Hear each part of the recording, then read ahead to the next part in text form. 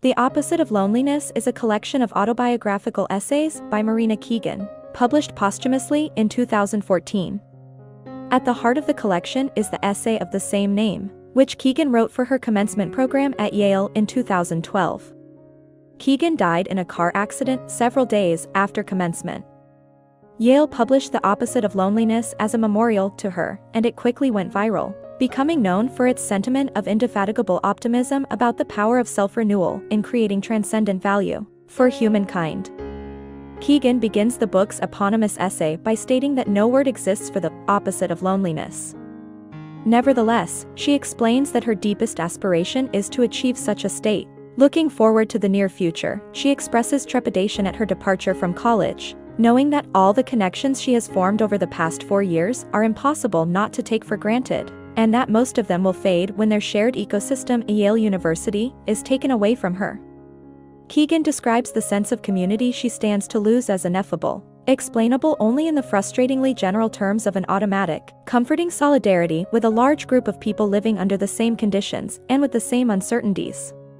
She likens this community to a team, recalling fragments of moments in which this sportsmanship subtly manifested for her. For example, lingering at a restaurant with friends after finishing a meal.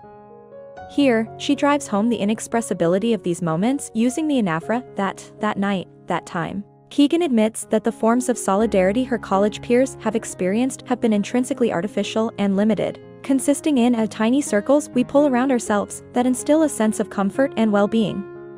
These connections persist and support her even when other aspects of life are not going ideally, with fatigue, for example, or a lack of a life partner. She emphasizes that these webs of connection must vanish in the coming year, both in the physical and digital worlds, as her classmates live under new conditions and strive to form new webs.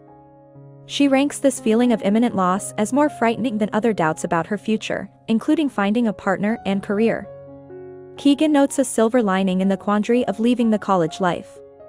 The years of warmth and connection that her audience has just passed through are not destined for the rubbish heap of history, but are rather indelible parts of their memories and personalities. In the way that personalities are enduring patterns of thought, emotion, and behavior, the positive connections that people gain pave the way for similar positive connections, regardless of environment.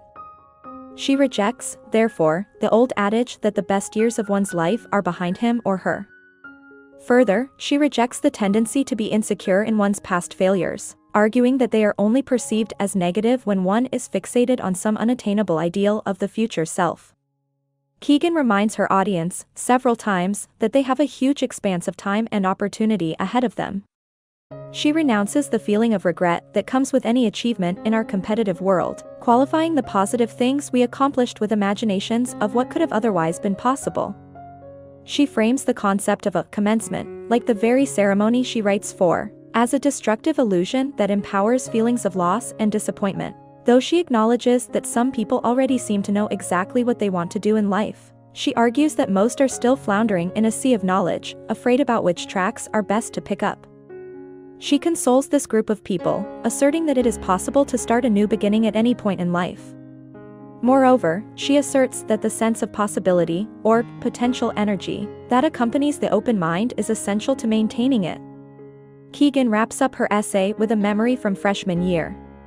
After misinterpreting a phone invitation from her friends, she walked to the wrong location, ending up inside an empty building on the outskirts of Yale. When the revelation hit her, she was overcome with another feeling, the feeling of safety inside the huge, wooden building. She lingered there, avoiding the snowstorm, and it became clear in her imagination that thousands of people had passed through it before her, and had gone on to other ends. To her commencement audience, she ascribes the same feeling. Though it is a frightening multiplicity of emotions to hold at once, she stands up for its value, exhorting her audience to change the world. An emotionally wide-ranging work, The Opposite of Loneliness and Keegan's related essays explicate the difficulty and opportunity of being human. Giving love and attention to each of her topics, Keegan makes a case for living out the human life as fully as possible, validating the emotions and anxieties that both encode and inform our experiences. I hope you enjoyed this video. Leave a like if you did and be sure to subscribe. Thank you.